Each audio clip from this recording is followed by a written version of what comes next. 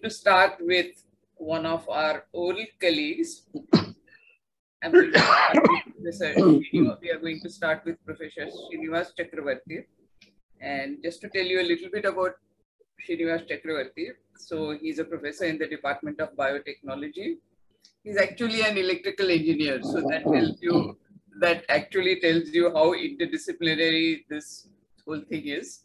So he's an electrical engineer who worked in neurosciences, and he has worked in and his lab is what is called the computational neuroscience lab, where he develops models of neural oscillations, basal ganglia, stroke rehabilitation, and neurovascular coupling.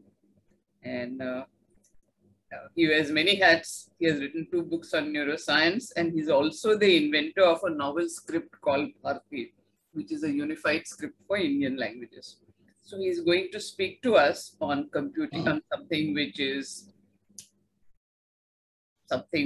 very well studied by him for a long time. So he's going to talk about computing with rhythms and the search for deep oscillatory neural networks.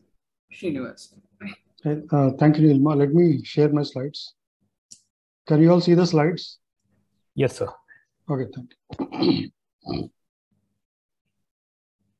So thanks a lot, Nilma, and grateful to my colleagues for giving me this opportunity. Also, I'm a bit nervous to be the opening batsman for this workshop because I'm going to describe a class of models which may not be strictly, describable as reservoir computing. Maybe if you take a broader view of things, maybe you can describe them also as reservoirs, because this is a reservoirs of oscillators, not only oscillators. So my topic today is computing with rhythms, that is a search for oscillatory deep neural networks. So I'll talk about a bunch of oscillating neural networks, which can pave the foundation, pave the way to a broad class of models of brain dynamics. So we all know that neurons communicate with each other by exchanging electrical signals, right? And so if you record from a single neuron, poke a single neuron with a microelectrode and record from it, its activity looks like something like what you see on the right side. So I pass a DC current into the neuron, and in response, the neuron might produce these sharp voltage fluctuations called the action potentials. And that's a signal using which neurons communicate with each other. So if that is how the signal looks like, how would you mathematically describe that signal? So what is a neural code? So this is a very hot problem. So there are 2 schools of thought regarding this. One is called the spike code, which says that the information output of a neuron is basically in the time at which the spike is generated. So the spike, the action potential or the spike is basically has an idealized shape. So there's not much information in the shape and size of that action potential. So the only information it contains is the time at which it has occurred. So you can describe ideally a series of spikes as a train of delta functions. So that is what is called the spike code. So that's an idealization. There's another school of thought which says that you don't even need to worry about the actual spike times. Just take the average frequency of the spikes over some kind of integrating window, and then look at the frequency variation or the rate variation, and that's called the rate code. So based on the spike code and the rate code, you have neuron models which embody these 2 approaches to neural coding, right? And usually spiking neurons are used when you model a real brain, more realistic brain dynamics. And in artificial domains like in AI and deep learning, we use more rate-coded neurons. So if you look at rate-coded neurons, the kinds of neuron models we use in AI and deep learning. So the thing is, in deep learning, there is a wide variety of architectures, but when it comes to the neural elements, there doesn't too much of variety, because the oldest one is the famous sigmoidal neuron, where the nonlinear function is is a sigmoid function. Then more recently in the deep learning era, people are using ReLU and leaky ReLU and all these neuron models. These are static neuron models. So if you want dynamics, one famous workhorse of dynamics in deep learning is LSTM, long short-term memory. There's also gated, I think, realistic neurons. So there are several. We have also proposed a neuron model called the flip-flop neuron, inspired by the flip-flops of electrical engineering. So they all have similar properties. They gate the input and decide when to allow certain information to pass or when to block it. And they're trainable. So this is like the kind of bag of tools that you have, or the neuron models that you use in deep learning. So thing is, the objective of deep learning is to reproduce human intelligence in its outer manifestations. I mean, the deep learning doesn't really care about the machinery of intelligence, which is the brain. I mean, how does brain work? That's not of interest in deep learning. You just want to capture the input of behavior, and in that respect, it's been quite successful in several domains, like, for example, simple sensory processing, visual, auditory. In these areas, deep learning networks have really excelled and are able to match human performance, because these are areas where we thought that humans are always better, but that's not true anymore.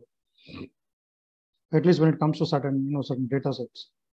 So, so neural networks have started, you can say in the 80s, right, with the development of, or in the 60s, if you go back to perceptron.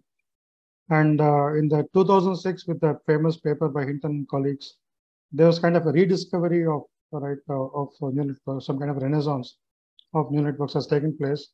Only thing is, people have given it a new label and said this whole thing is AI, and kind of appropriated that whole technology, because there was a multi-decade long standoff between AI and neural networks. It was not clear who is the winner, because at different decades, different paradigms seem to be winning. So finally, in 2000s, people said, look, this is pretty hot, so let us just appropriate it and call the whole thing AI in a broad banner. So a deep neural network is nothing but a neural network with lots of hidden layers. So like, if you have more than one hidden layer, you call it a deep network. Okay, so that is AI artificial networks, the trajectory of more artificial networks. If you look at spiking neuron models, there are, again, a wide variety of spiking neuron models, but these are more biologically more realistic, or considered to be more realistic. The simplest is the leaky integrate and fire neuron, which has a single variable, single differential equation, and something that's so that is given by this circuit. I'm not going into details of all this, because I'll come to the real topic very soon.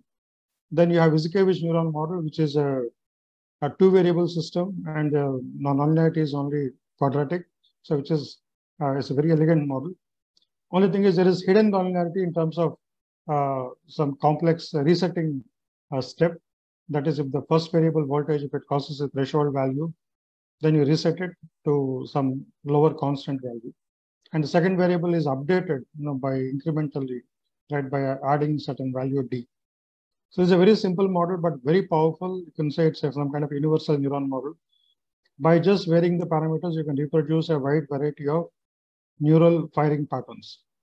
Then you have the famous Hodgkin-Huxley model, which was probably the first computational neuron model, and proposed in the 60s. And this got the inventors Hodgkin-Huxley a Nobel Prize. So this was inspired by the squid axon. This model has 4 variables and it's highly nonlinear. Right, so you start with something very simple and first order, like the leaky integrate and fire neuron model. Then we have second order models. And then you have fourth order, or 4 variable models.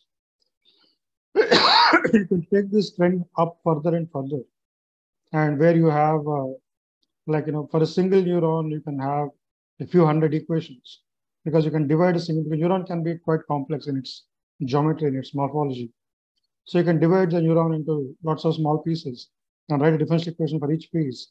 And I can have like a neuron model with 500 equations. That's quite normal. So here you get to more biophysical neuron models.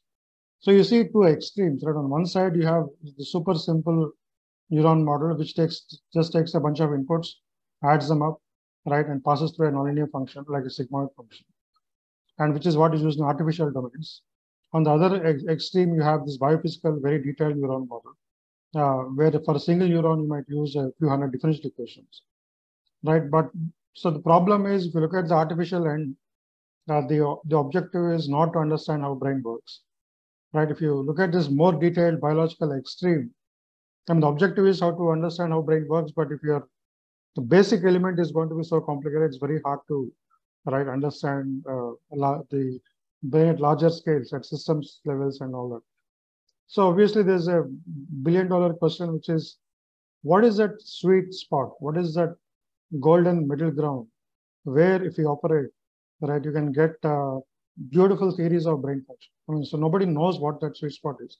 But obviously the question is being asked again and again because we don't know where to stop, where to pitch our tents and develop our models. The question of right level arises often, right, whenever you do modeling of any system. Take, for example, fluid mechanics. And in engineering, we face this all the time. Only thing is we know how to make abstractions. But if you're studying planetary motion, you assume that the planets are point masses, which is an atrocious assumption if we look at it like a biologist. But for a physicist, it's a very natural assumption. It's pretty good. And you get very accurate orbits, right? Similarly, in engineering, if you look at study of an aircraft wing, you want to study the flow of air, wind around the aircraft wing.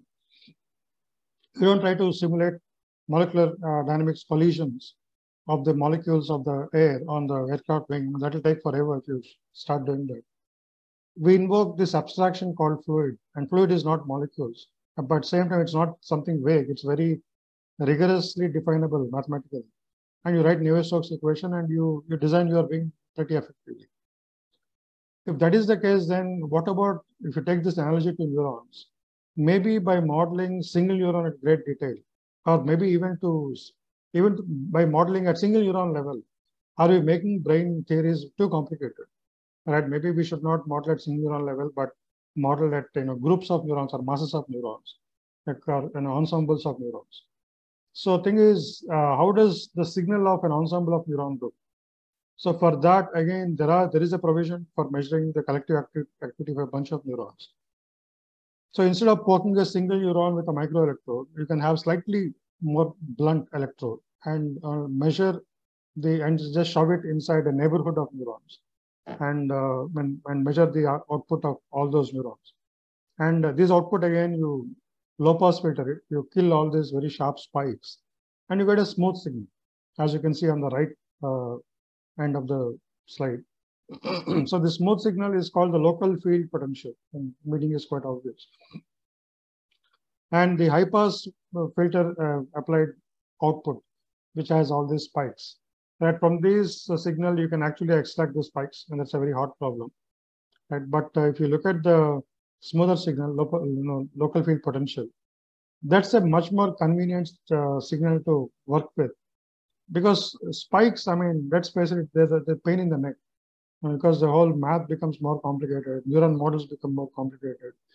Networks are even harder to analyze, right? And learning algorithms are also quite challenging to design. So people have been overcoming all these challenges. But I mean, let's face it, it's slightly painful. Whereas if you look at local field potential and try to, if you take that as a signal, then you can use all these tools of signal processing, right? Filters and bands and modulation, demodulation, multiplexing. In principle, you can use all these tools, and you can kind of en masse borrow all the tools of systems theory from electrical engineering and recreate brain theory on those lines, and that look very simple, just as simple as the framework that you use in electrical engineering. Because there is a level at which you can look at brain dynamics without going to single neuron level, and which is what we talk of when we talk of brain waves, for example. So when we measure the brain's activity by a surface electrode placed on the skull, you have these signals, and you can divide the signal into many bands, and each band is given some significant name and function and so on. So from 0.2 to 3 hertz, it is called delta wave. 3 to 8 hertz, it's called theta wave. Each of them has lots of functions. They're found in different parts of the brain doing different things, and beta, gamma, and so on. So entire brain dynamics, right, at least the frequencies of significance range anywhere between 0.01 hertz to maybe 500 hertz. So everything happens in that band. And this band is nothing compared to your electromagnetic spectra, because if you look at radio waves or any of these waves, the band is much bigger. But I mean, this is the fact of brain dynamics, and this is all in this narrow band. Now, we're talking about the sweet spot, where to pitch all our theoretical efforts.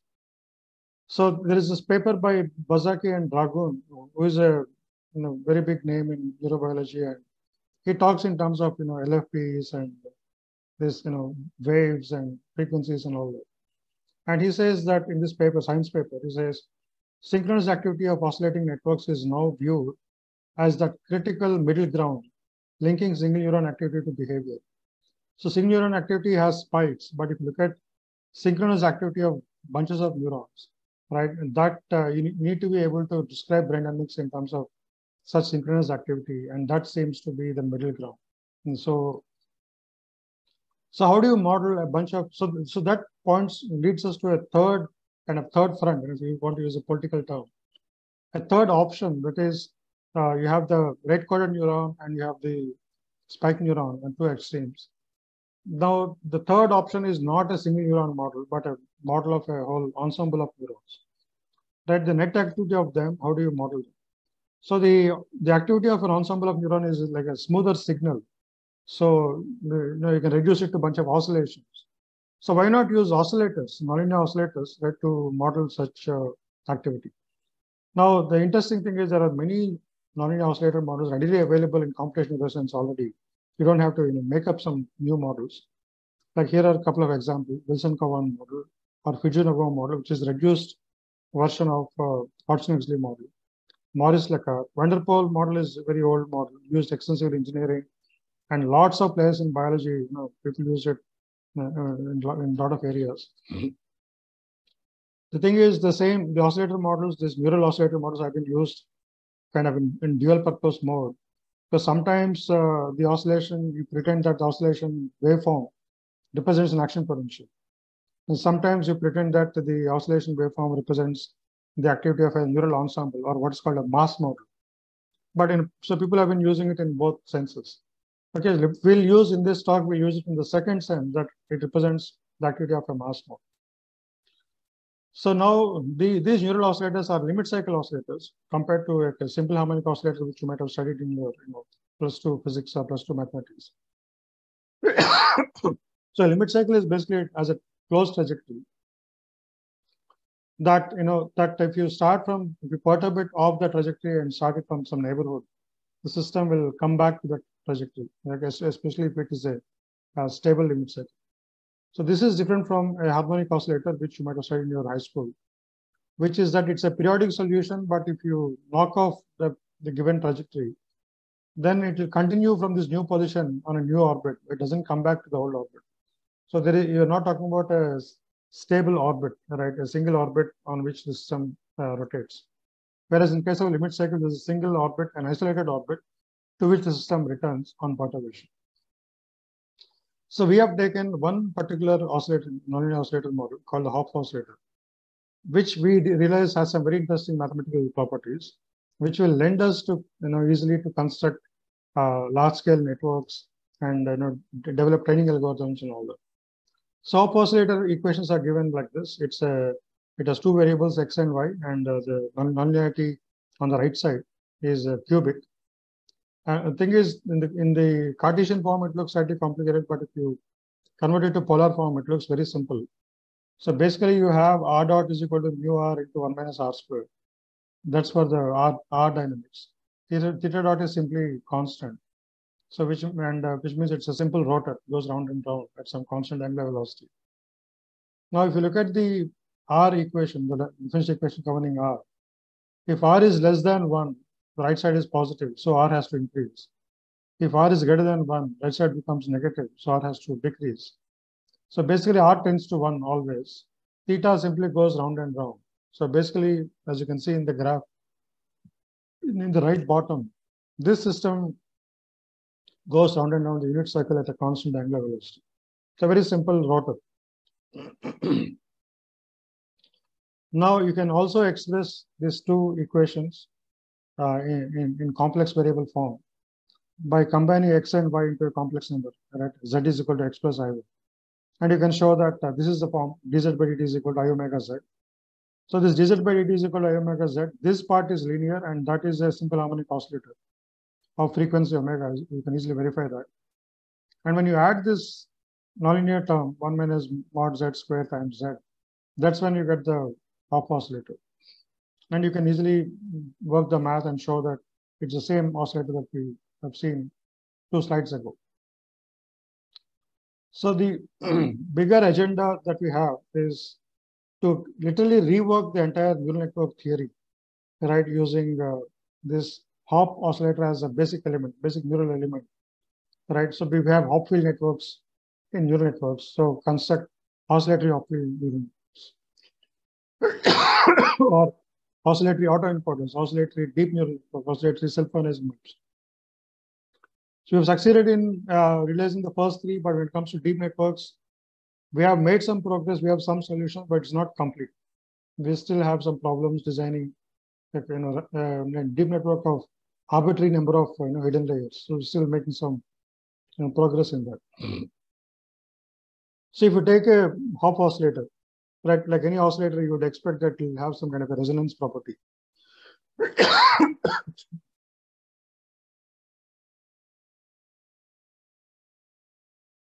That is, if you give it an oscillatory input, a sinusoidal input, the response amplitude of the oscillator should be highest when the frequency of the input oscillator is equal to the frequency of the oscillator. And you see that happening here. So the x-axis is actually the frequency difference. It's not the actual absolute frequency. Frequency difference between the oscillator and the input. And as you vary this difference, both on the positive side and negative side, up to a point, there's a clean bell curve, which shows that there is a resonance. But beyond that, the oscillator fails to follow the input sinusoid, right? And there's a huge ripples and all that. So the clean resonance property is lost beyond the window, but within that window, it has nice resonance property. Okay, now how do you couple a pair of Hopf oscillators, right? So that's the nature of a single Hopf oscillator. Now, how do you, if you want to construct networks, you have to start coupling them, right, and construct smaller and smaller and progressively larger networks. If I couple 2 Hopf oscillators, and let us assume that the coupling constant is positive, is real, right? Because the oscillator itself is described by complex variables. But let us assume that the coupling constant is real. And real, and let's say in the first case on the left side, it is positive and symmetric. The coupling constant both directions is positive, 0.5. When you do that, you see that the oscillations simply synchronize and phase difference becomes 0, which is kind of expected because 2 oscillators coupled with a positive constant, right? They synchronize. Next, let us consider the same system with a negative coupling, right? Then because they're trying to push away each other, the oscillations move away from each other. And then you develop a phase difference, they go out of phase, you have phase difference of pi or 180 degrees. So both are very simple and easy to understand. But the thing is in a large network, I want to have more general behavior. Because if I have a pair of oscillators, if the only phase difference I can get is 0 or pi, that's very restrictive. How can I get arbitrary phase difference? So and that can be found, that can be achieved if you use complex coupling. So take the same system, instead of using a real valued coupling, take complex coupling, where from 1 to 2, your coupling constant is a into e power I5, and 2 to 1, it is a into, first one is a into e power minus I5. The reverse is a into e power I5. So basically, the 2 coupling constants are in a complex conjugates. So when you do that, you can do some simple algebra and show that the phase difference that you get is just nothing but equal to the angle of the coupling constant. So phi is equal to psi, okay, which will let you, by playing with this phase angle, right, of the coupling constant, you can get arbitrary phase differences. Now, this result was known before. We didn't invent this, but this was a good step towards what I'll be talking about. Now let us go one step further and take two oscillators which have slightly different frequencies. So the thing is, if the frequencies are different, I mean, which is what is desirable, that will be a more general network. If frequency difference is only slight, right, then again life is simple. If I use a coupling constant which is sufficiently large, I can force the two oscillators to come to a common frequency. At that common frequency, we can show that the faster oscillator leads the slower oscillator by some fixed phase. So you can see that in this simulation. The two oscillators have frequencies 2 and 2.2. So they're not the same, but close to each other. Now I start with a coupling constant epsilon of 0. So when you do that, when at 0, obviously there's no coupling, so they are at totally different frequencies. Then you keep on increasing epsilon. At some point, you see that the two frequencies have come to a common frequency, and after that they fire in the fire with a fixed phase difference. But the thing is, that's also not very satisfying, because I want a network in which oscillators have arbitrary different frequencies, not just some frequency close to some average value. So the thing is, when you take a pair of oscillators, so where the frequencies are arbitrary, then the dynamics between two oscillators becomes quite complicated, as can be depicted by this map called Arnold terms. So let us take a look at this map. On the x-axis, you have the ratio of the two frequencies. These are the intrinsic frequencies of the oscillators. So when you couple them, they enter in and they can come to some common frequency and all that. But we're not talking about that. These are the original frequencies of the oscillator, that is omega 1 by omega 2. On the y-axis, we are showing the coupling constant. So earlier we have seen that when the frequency is slightly different, by using a sufficiently strong coupling constant, you can bring them to one frequency. That is called synchronization. That's what is shown in this yellow band here. So the ratio is not 1, but close to 1. Then I'll just have to increase the coupling constant to a certain value and cross a threshold, kind of enter this yellow band, right? Then the two oscillators come to a common frequency, that is, and have a 1:1 ratio of frequency. Similarly, if you have two oscillators whose ratio is close to 2:1, right? It's at 2.1. So then you have to again increase the coupling strength sufficiently so that they'll come to 2:1. So point is, if the two frequencies don't form as input or irrational in their ratio, then by increasing the coupling constant, you can make them entrain to some kind of a simple integral ratio. But thing is, until they reach that point, there is no stable phase relationship. The phases keep drifting. So point is, if you aspire to construct large networks in which the phases are deterministic, I can train the network to produce some reliable behavior and all that. And even if at the level of a pair of oscillators, things are so indisciplined, sort of, right? Then it becomes difficult to design larger networks. So now, what do we mean by a stable phase difference? So what do we mean by discipline? What do we mean by stable phase difference? Because when the two oscillators have different frequencies, you cannot have a phase difference, right? But what you can have is something called a normalized phase difference. That is, I can have θ1 first phase by omega 1 minus θ2 by omega 2. This number we can hope to make it constant, right? So how do you do that? Even that is not clear how to do it. How do you do that? So we propose something called a power coupling, where this power coupling is nothing to do with power and all that. The idea is like this. Suppose I have three oscillators, all three at different frequencies. When oscillator 1 talks to oscillator 2, so it's sending out a signal over a connection. At the connection, the frequency of the oscillator 1, which is omega 1, is transformed into the frequency of oscillator 2, which is omega 2. So the oscillator 2 listens to only omega 2 frequency signal coming from oscillator 1, although the original signal from oscillator 1 is at omega 1. Similarly, the signal coming from oscillator 3 to oscillator 2 is also transformed to omega 2 from omega 3 at the connection. So how do you do that? It's very simple. There's no magic to this. So suppose the oscillator output output of oscillator 1, Z1, is of the form A1 times e to the I omega 1 t. How do you change this to frequency omega 2? It's very simple. It's just common sense, right? Raises to the power omega 2 by omega 1, right? And then the frequency shifts to omega 2. So something like in electrical engineering, you have transformers which step up and step down the voltage. So similarly here, we are trying to step up and step down the frequency. This is what is called modulation in electrical engineering or say communication theory. This is some kind of a modulation. So at the connection, so if you have a pair of oscillators, at the connection, you transform omega 1 to omega 2. And similarly, in the reverse direction, at the connection from 2 to 1, you transform the signal Z2 from omega 2 to omega 1. So each oscillator is only listening to its own frequencies. There is no problems of entrainment and all that. And because at the connection, all the transformation is taking place. It's like, you have these real-time translation apps that are coming in your smartphones. So you could be talking in French, other guy could be talking in Hindi.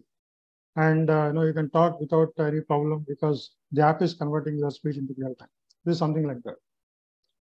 So again, if you use this kind of coupling, and also you need to have a special kind of coupling factor. So simple algebra again. If you do this, you can show very easily that the normalized phase difference is can be made to be equal to any desired constant. So, okay, so that you can see in this numerical simulation. And not only that, it is, in addition to that one solution, it also has a few other solutions, but it's a fairly large basin of attractor. So if you start anywhere in that basin, you will hit that solution. Okay, so now mathematically it might be interesting, it might have some interesting properties and all that, but biologically, how do you justify something like this? What is this power coupling? So thing is, if you think about it, what happens at the connection between two neurons all the time seems to be something like what we are seeing in power coupling. Because in power coupling, basically we are seeing that there's a frequency shift, right? Now, if you take two neurons, I have the left neuron and the presynaptic neuron and the postsynaptic neuron here. The presynaptic neuron, let us say, produces high frequency action potentials, as you can see in the top. And the postsynaptic neuron produces always low frequency action potentials.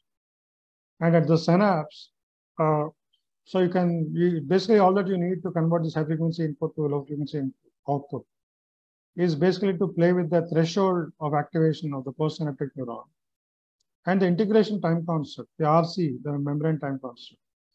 So if you do that, I can make this transformation. So now instead of coupling two single neurons, imagine you're coupling two neural ensembles, two neural networks. Where in the first network, I have a bunch of exhibitory inhibitory neurons all coupled, just like in a small patch of cortex. And similarly, on the second side, also you have a bunch of E and I neurons coupled. And if I look at the average activity of all the neurons in each network, that will look like a smooth signal. So the first one will be high frequency signal, second is low frequency signal. And that's what is transformed. The frequency is transformed over the connection. So thing is, all the power coupling seems slightly, artificial from mathematically speaking. But from a biological point of view, also you can give it a plausible interpretation, biologically plausible interpretation. Next, so if you have a single oscillator like this, how do you train this? How do you train it? Train the frequency of the oscillator so that it can track the frequency of some input stimulus, which is sinusoidal. So these equations give you that. This actually we just use these equations from Rigetti et al. And kind of generalize that to complex domains so that even if the input is a complex signal, complex sinusoid signal, it will still work.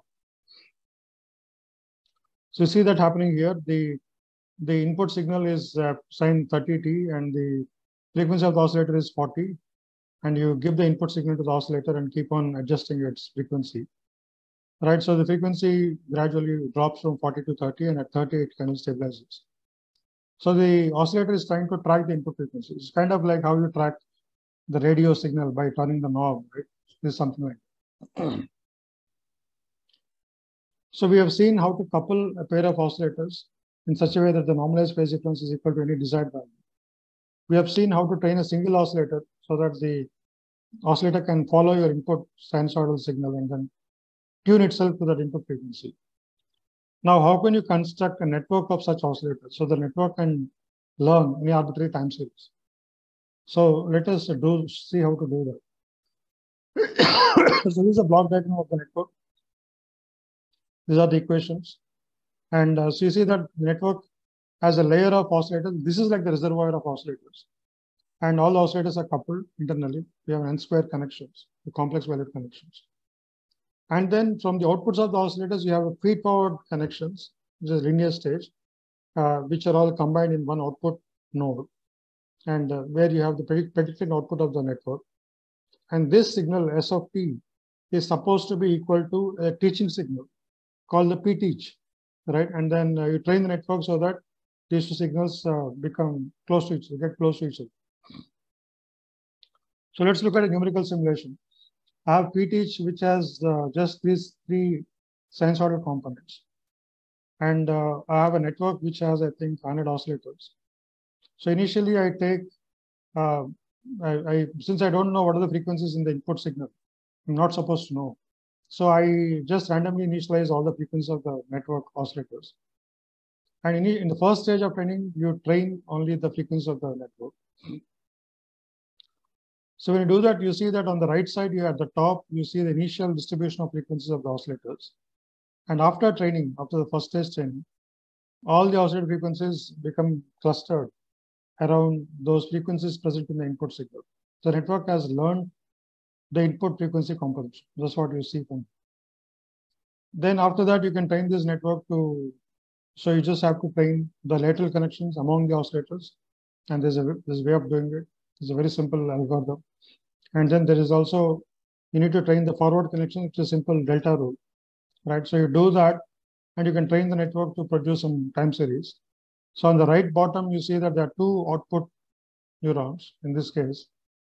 And for output one, the fit is so good that you cannot even see the difference between the actual output and the predicted.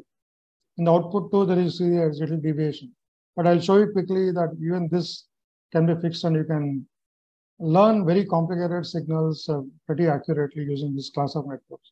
Just give me a minute. So we have this work is done by Deepa, and this was my PhD student, and also this other guy Surya Kiran. So we have taken a bunch of EEG signals, electroencephalogram signals, to see if this network can learn that. The ultimate motive behind this is we want to develop this network as a model of brain dynamics, a large-scale model of brain dynamics, so that if you have like a whole brain EEG signals from some 512 electrodes, a network of maybe like 1,000 oscillators, I would like to train this network to be able to produce all these finite channels of EEG data. That's what the ultimate goal is. So in this preliminary study, these guys have just taken 6 channels and train network on that, and it has about 100 or 200 oscillators. It learns it pretty accurately, as you can see in these plots. And also, just like in any neural network, as you increase the number of oscillators, right, your error goes down. As the network gets bigger and bigger, the error goes down, goes smaller, becomes smaller and smaller. So now, a very good project of a similar nature, which is being conducted in University of Marseille in France, is the Virtual Brain Project, or TVB. Okay. So in this project, they take networks of neural oscillators, like for example, Fujimoto or Wilson-Cowan, and this kinds of oscillator models, even Hopf oscillators, and couple them and then train this network to produce various kinds of brain dynamics as it is measured using, for example, EEG or fMRI or MEG. Now the thing is, this class of models is very good at learning brain dynamics, but you cannot train that network to learn some input-output behavior. So take, for example, a deep network like the convolutional neural network. You can train this network to read images, to read digits and recognize digits and do that kind of thing.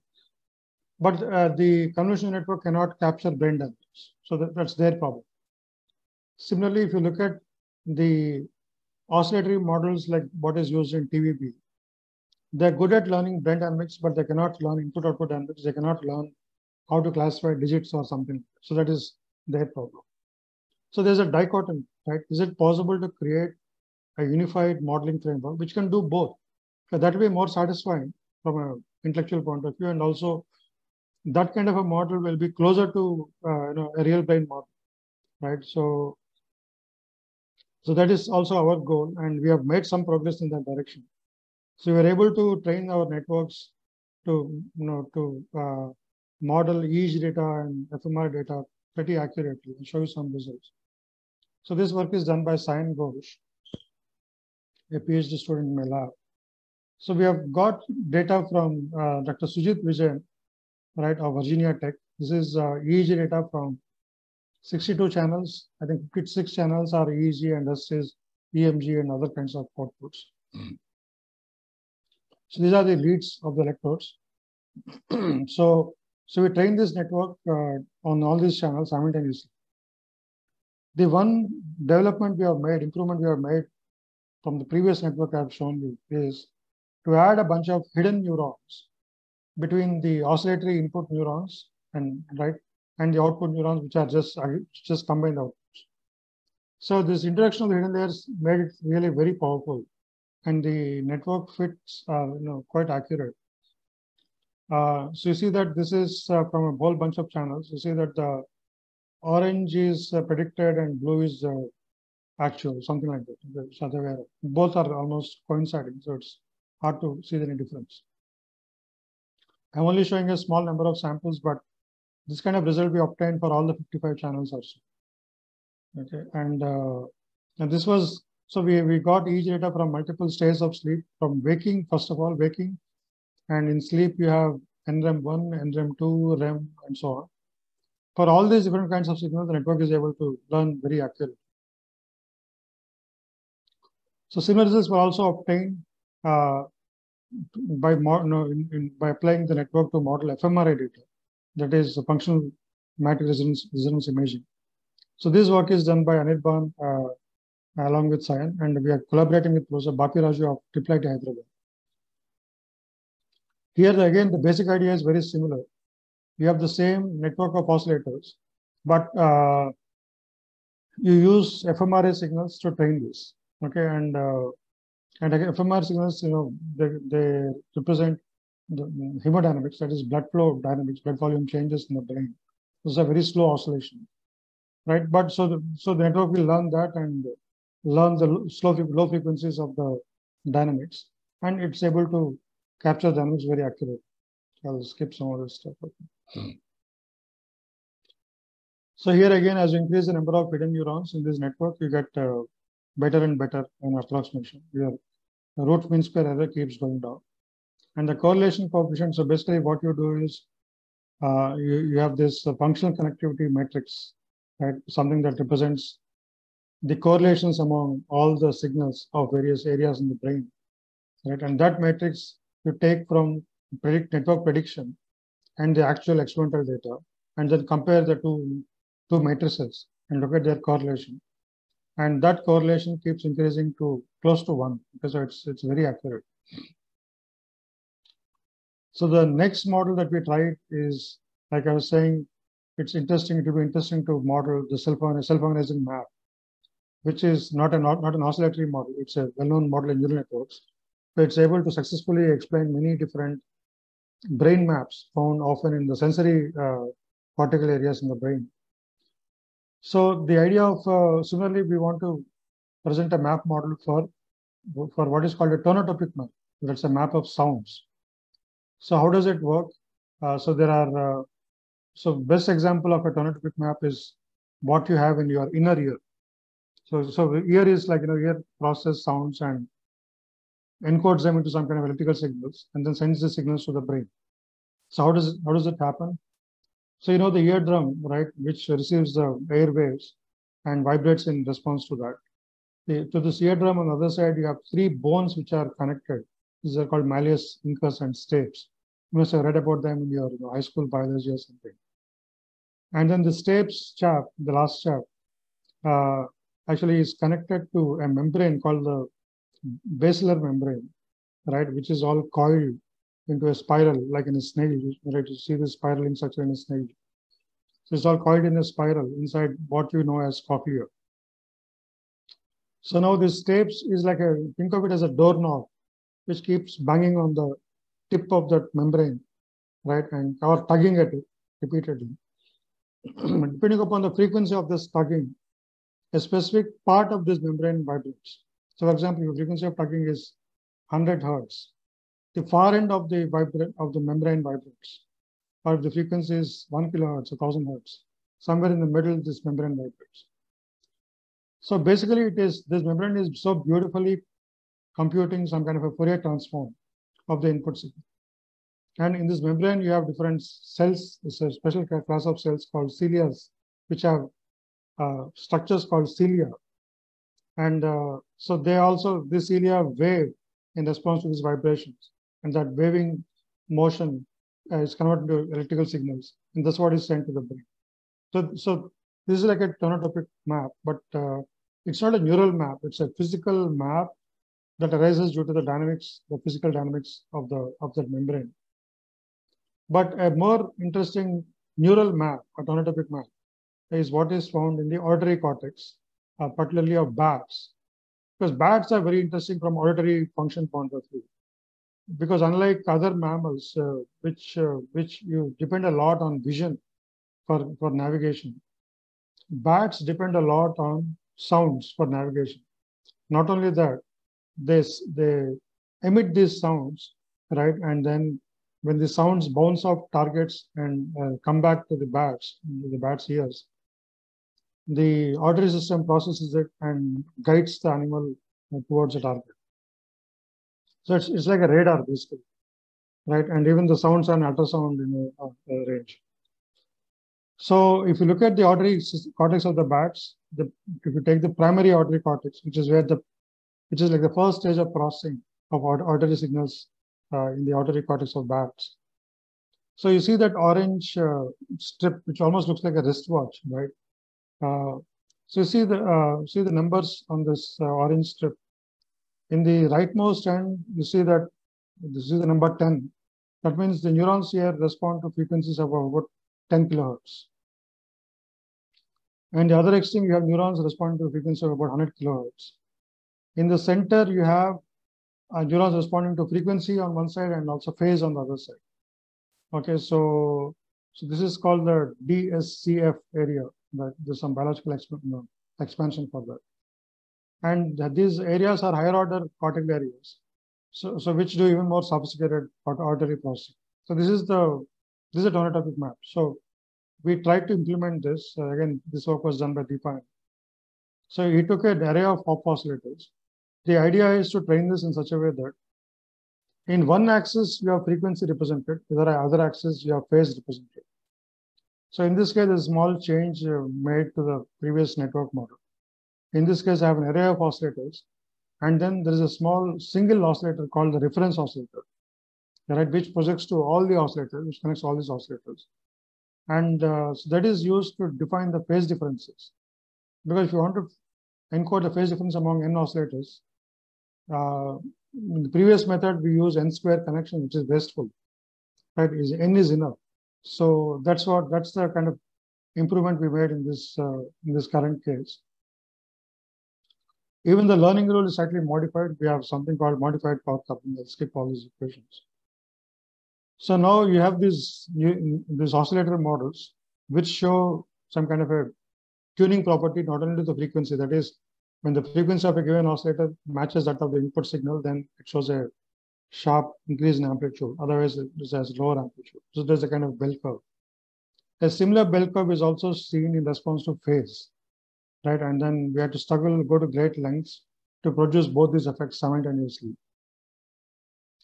So now if I give some signal to this map, so in the first case, I've given a single sinusoid and this is the map response. So entire column of oscillators respond because that entire column represents one frequency. And within that column, you see that in the center, there's a small peak. So those oscillators represent a certain phase. And the phase of those oscillators is equal to the phase of the input signal. Okay, so the map is tuned to both phase and frequency. And similarly, if you give more complicated signals with multiple frequency components, you find different parts of the map getting activated in response to that. Then we also worked on hardware implementations of these oscillators. There's something called a VO2 memristor. This is an all-in-one device, and which, when coupled with the conductance and the capacitance like this, will produce spontaneous oscillations. So this work is done by Akhil and Dipan. And so what we have shown is that if you draw the null lines, make the phase plot of this system, right, and just turn it around by 90 degrees, the phase plot is very similar to a well-known neuron model called the Morris-Ricard model. Actually, it's not a neuron model; it's a muscle model, but it's a very similar model to a neuron model, and both are very similar. And with this kind of a analogy, we said it will be fun to construct small networks and simulate locomotion, generate locomotion rhythms, because locomotion in the animal world is quite rich and quite interesting to study. Because four-legged animals, quadrupeds, produce a very interesting variety of locomotor rhythms, like, for example, walking, trotting, pace, gallop. Each rhythm is characterized by not only a certain speed, but also certain phase relationships among the four legs. So we have taken 4 oscillators, these VO2 oscillators, and coupled them with 4 capacitors like this. And what Akhil and Dipan have shown is that by varying these capacitor values, right, and you can produce all these rhythms, right, walk, trot, pace, canter, gallop, so on. So this was submitted to IEEE transaction unit networks and still waiting for final decision. So our ultimate goal is to construct deep oscillator neural networks where we have some results, but they're all, I would say, incomplete. So I'm not going to talk about that. Still work in progress. Again, the final goal of my lab is to create some kind of an oscillatory brain theory or an oscillator-based theory of brain, and describe all the major phenomena in the brain in terms of oscillations, and create, because I'm strongly influenced by my undergrad W background. Because in W you have this systems theory, transfer function, and signals and systems theory, which can be applied to a wide variety of domains. It's such a powerful and framework. So why can't we kind of resurrect that, right, and find that happening in the brain? So this is a long-term goal, and also try to create an embodiment of all these neural network models in a robotic realization, instantiation, and then show that these models actually work in a real-world application. I just want to interrupt for 1 minute. Thank you. Oh, you are done. Okay. I'm done. So great job. We have 10 minutes for questions, so that's fine. Yeah.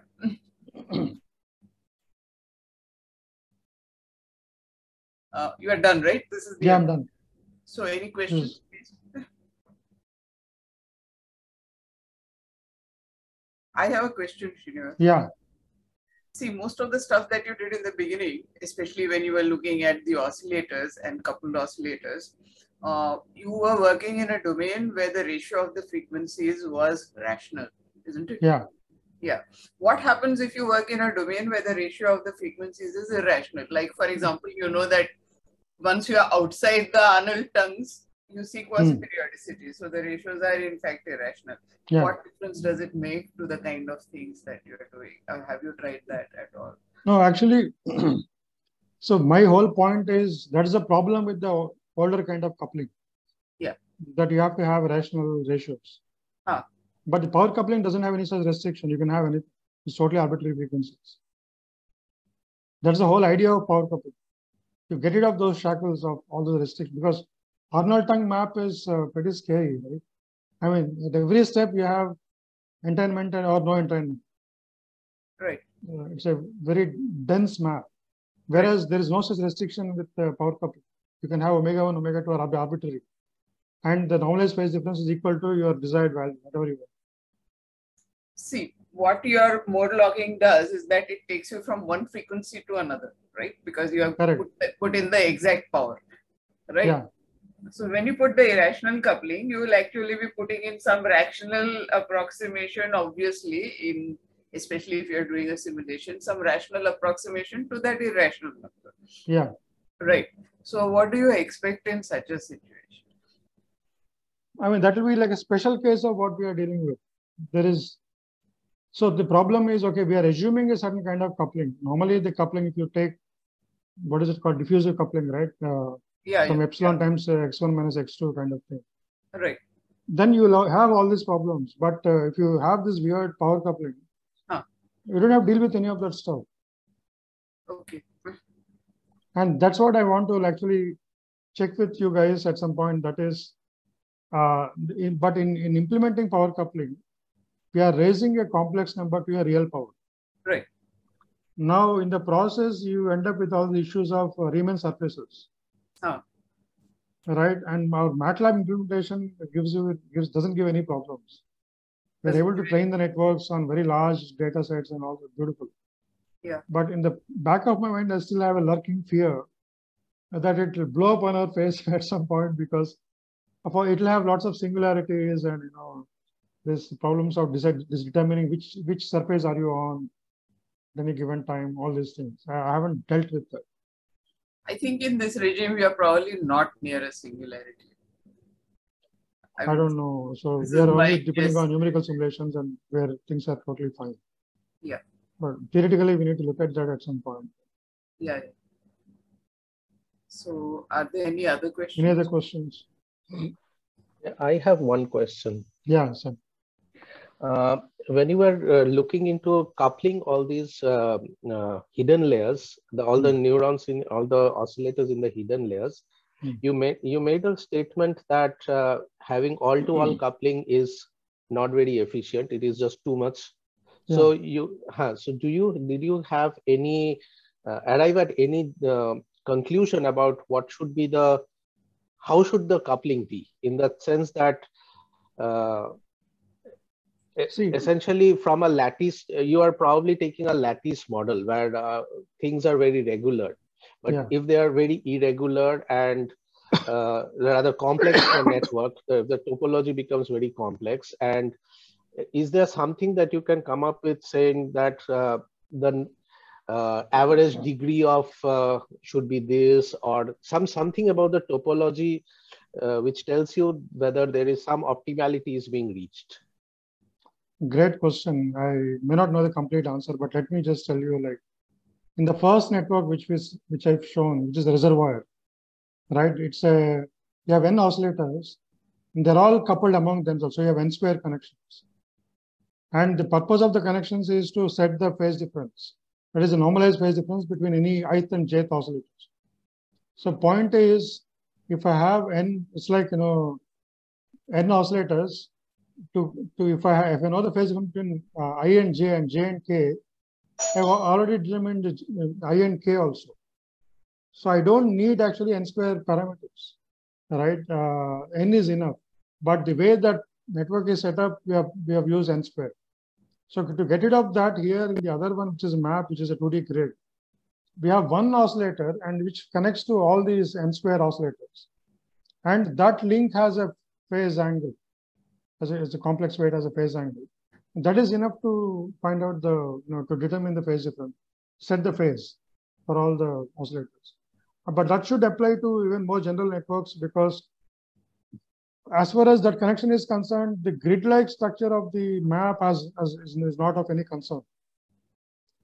But generally, this whole problem of setting the phase by using maybe not just one oscillator, but a small set of oscillators, connecting to a large network of oscillators, is of great interest, because we think that in the brain, the thalamus and cortex are related in a similar way.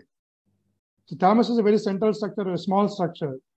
Cortex is a huge sheet covering the entire brain surface. And both these systems have feed-forward feedback connections. And these oscillations of this thalamocortical system provide the foundation for all brain dynamics.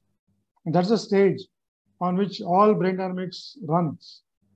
So these issues that you are talking should arise.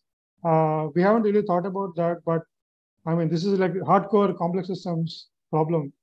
It would be nice to look at it more closely, because it will have a lot of repercussions to develop a good brain dynamics model. especially thalamocortical rhythms. We have time for one more question at least. Yeah, I have a question. I am right now working in IFES, Palma de Mallorca, Spain. So I have the data set for epileptic seizure, from one group in the Czech Republic. So can we build a mathematical model like the model which you described, that can model the onset of epileptic seizure in mammals and other animals? I think so, absolutely. We can do that.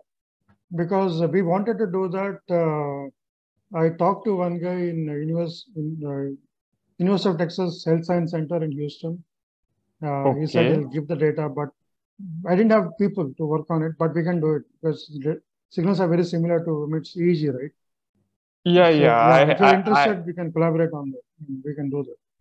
Yeah, that would be great. Okay, that's my question. Okay, thank you.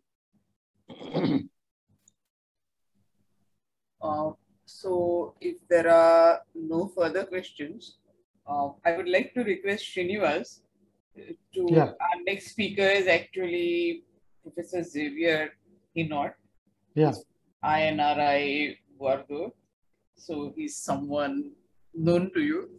So I would like to request you to introduce him and also to chair his session. Yeah.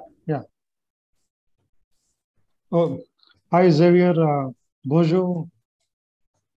How are you? Bonjour, Srini. How are you? Fine. How are you? So you all said, let me. So it's my